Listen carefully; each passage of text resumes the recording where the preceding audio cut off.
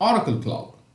Basically, Oracle Cloud started off with what is called as the Oracle Public Cloud.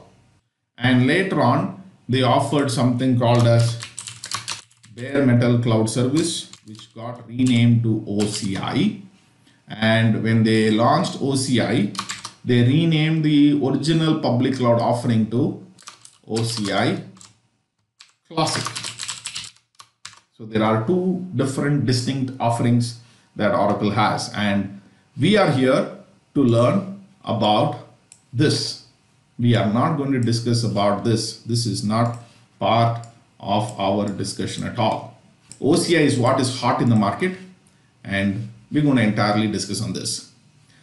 So what are the locations and what is Clouded Customer, which is another unique offering. So first let's understand what is fundamentally different in OCI compared to OCI Classic. This is list of cloud locations as given in Oracle Cloud's website. Let me open the website also for you. So this is cloud.oracle.com. Now, if you go to the infrastructure, you see a bunch of services. You also see classic services. This is the Oracle Public Cloud original offering. What they launched as Bare Metal Cloud, they renamed it as OCI. There's also something called as Clouded Customer, which I will talk about. They have a bunch of platform offerings and they have a bunch of SaaS offerings. Now, if you look at here, there is a link here to data regions. Data regions basically tells where is this located. So this is what I'm talking about. So we see this is specifically about OCI. This is for the Oracle Cloud Infrastructure data centers. That is what is listed here. And what I showed in the slide, which I will put up back, is the regions and data centers for classic services. Now, there are different data centers. There is one in Phoenix, there is one in Ashburn, there is London, there is Zurich, sorry, not Zurich, there's Frankfurt. And planned coming up, there are many more coming up. So 2019, Oracle has got a plan for many more locations where they will come up with their data centers.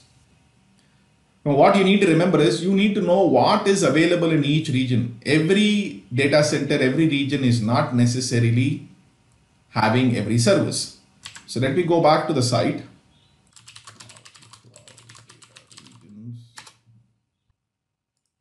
Here we go. So see regions and platforms. Okay, here we go.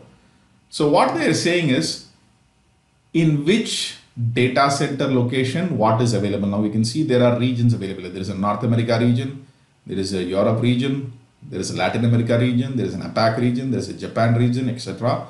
And within that, they have different locations. In US, they have Ashburn, Phoenix, Ashburn Classic, Chicago Classic, etc., etc. So if you go and search for what is the service they offer in each, I'm just taking infrastructure. There are a bunch of services. Now you can see in the first two data centers that is listed here, only these services available, not available here. But if you go down, there are classic services which are available only here, but not available here. So the data center locations are having specific services listed. So if you want to use classic services, you have to subscribe to these regions. In US, you have to subscribe to Ashburn Classic or Chicago and do the work. Similarly for EMEA, right now, OCI is available only in EMEA and North America. You can see this is OCI services and we have OCI Classic, which is also provided from Slough and Amsterdam. If I go to North America, this is all OCI. This is OCI Classic. But if I come to APAC, which is in Australia, there is no OCI service right now available, only classic services available. If I go to Japan again, only certain services available, no OCI services as such. If I go to Latin America, where there is Brazil, only classic services available. So OCI is the latest offering and it is not available everywhere. So when you need to identify what service you're going to subscribe to, first go and identify where it is available and then pick it up. So you can figure that out. I've given you the links for this. Now, which region should I subscribe? Now, look at the locations. Now, if I am going to OCI, now OCI you can consider is available right now only in North America and Europe. So what if a customer is based in, let's say, Brazil or in Mumbai? They don't have OCI locally nearby. So when I say a customer is here, then it means they want to have their user sitting in this location to access applications. So where should the infrastructure be located? The nearest location is what you need to choose. So that's how this works out.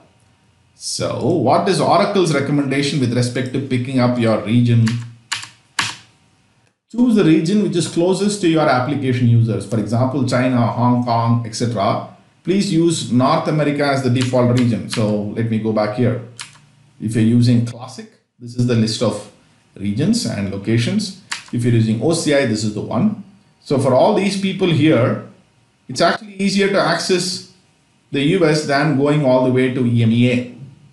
Whereas if you are in a place like India, Maldives, Pakistan, then choose EMEA, which is this region over here. Now, you also need to keep in mind your regulatory compliance requirements. For example, in Europe, there is a requirement that the data has to be kept within Europe. So similarly, there could be regulations in each specific location. So keep that in mind when you try to subscribe to Oracle Cloud. So what happens when you subscribe? So let's go to the page to subscribe. So let me go and say buy or try for free. There are only two regions you can subscribe when you do free. But if you try to buy, so basically there are two types of subscriptions you can take, either pay as you go or monthly flex. If you take pay as you go, there is no upfront payment required. Based on whatever you consume, you pay at the end of every month. In monthly flex, you give a minimum commitment. There's a contract of a certain duration, which means there is a discounted price that you get in monthly flex, but there is a minimum commitment that Oracle asks from you. Then you go and specify account details, whichever type you choose, whether it is for you or for an enterprise. And this is where you will go and give a cloud account name or a tenant ID. So I've just given this. It will validate whether anybody else has taken it, and it has taken this as accepted. Now, what is the company name? Now, here comes the important part. Which is your default region? Now, you can choose any one of these, but you can subscribe to services in all regions later. But when you choose, there is one location identified or one region identified as your default region. That is where some metadata is by default kept, and it gets replicated to other locations. We'll come to that. So this is where you choose what is your default region, then give other details and subscribe to your cloud account. So OCI, previously called bare metal, this comes with latest hardware. It uses KVM hypervisor. This comes with NVMe storage. We'll go into details. This is what we're going to discuss in this course. It comes with a bunch of new concepts: availability domains, IAM, audit, compartments, etc. OCI Classic is the public cloud which Oracle had earlier, and all PaaS and SaaS services are available. This typically uses Zen-based hypervisor. There was something called Nimbula, which is what it uses.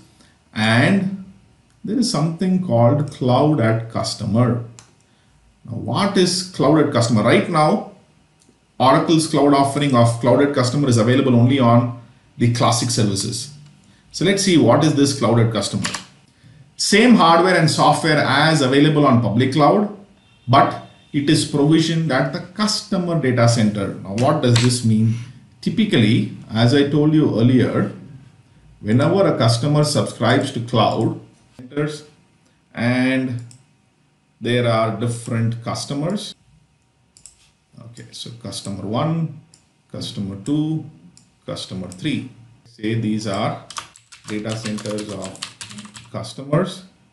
This is customer 1, customer 2, and customer 3.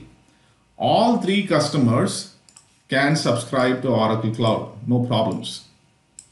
And when this happens, please note, Oracle as a provider has already got servers in place. They have provision for whatever infrastructure with software, images, etc. in place, which results in the fact every customer, when they set up their cloud resources within Oracle Cloud, the services will be provisioned in these hardware as and where required.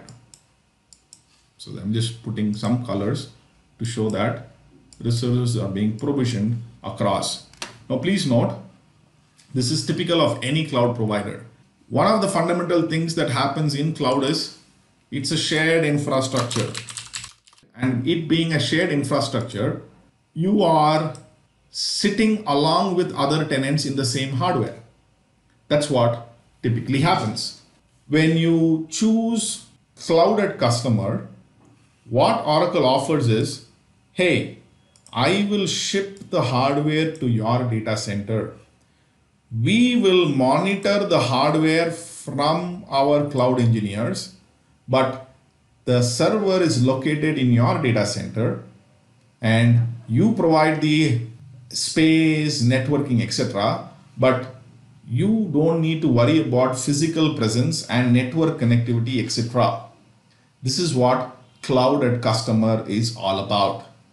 So the same hardware provisioned at the customer place, but customer doesn't pay upfront for it. It is like having the best of both worlds. I have the cloud running on my data center and I pay only for what I use. But yes, there is a minimum requirement or minimum subscription Oracle will ask, because I'm shipping you the servers. You'll have to keep it for 4 years minimum and you need to take a minimum of so much kind of specifications that come up. Clouded customer is where same hardware and software that runs on Oracle's public cloud is shipped to the customer's data center. Hardware is monitored by Oracle. Customer doesn't have to bother. He has to only provide for the space, power, cooling, etc. So that's where cloud at customer comes in. And right now, this is available only for OCI Classic, not for OCI. With the fact that the hardware is shipped to the customer center at the customer's data center, the entire hardware is only for that customer, meaning it is not shared across tenants. It is exclusively for the use. The OCI Classic, there is something called as dedicated compute. Now what happens here is a customer can subscribe to a dedicated compute, which results in within Oracle Cloud, a particular hardware is reserved for the customer. It is just a slight variation of clouded customer wherein the hardware is still at Oracle's cloud data center, but the entire hardware is reserved for this customer. Meaning whatever VMs that are created are all of a particular customer only. Again, here you have a minimum subscription requirement. You need to have so many hardwares, etc. But it is complete isolation. You don't need to bother about somebody else's workload affecting yours and things like that. So this is called as dedicated compute with OCI Classic. One important thing you need to remember is with Classic serving, with the OCI Classic, only virtual machines can be created. Though you have a dedicated hardware, you can't install an OS directly in the hardware. It is only virtualized offering that Oracle provides. The UI itself is completely different in OCI and OCI Classic. What you see on the top is the UI for OCI. This is for Classic. Let me show you this. This is the typical cloud login page, and let me show Compute Classic also. So if I go to Compute Classic, the UI is entirely different, as I told you earlier. So this is where you can go and create instances, manage various things. Let me come back to the dashboard. And now I'm going to go to Compute. What I just went to was Compute Classic.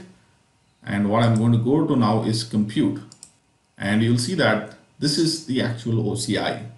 And this UI is completely different than what we saw in Compute Classic, which is the OPC or the OCI Classic services.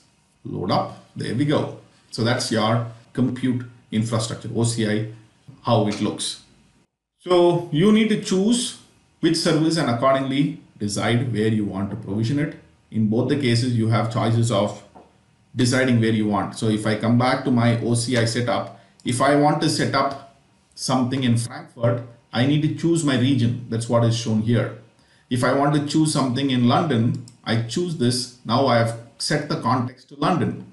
Now whatever I do is going to happen in this region. If I want to go to Ashburn, that's another location. So it's as simple as that to switch between regions as a customer. So whenever you log in with your cloud account user. Remember, you subscribe to cloud by giving a tenant ID. You give that and then you log in with your username and password. You type in your cloud account name, then give your username password. There could be multiple users in an organization, so they all can log in with their respective users for the tenant.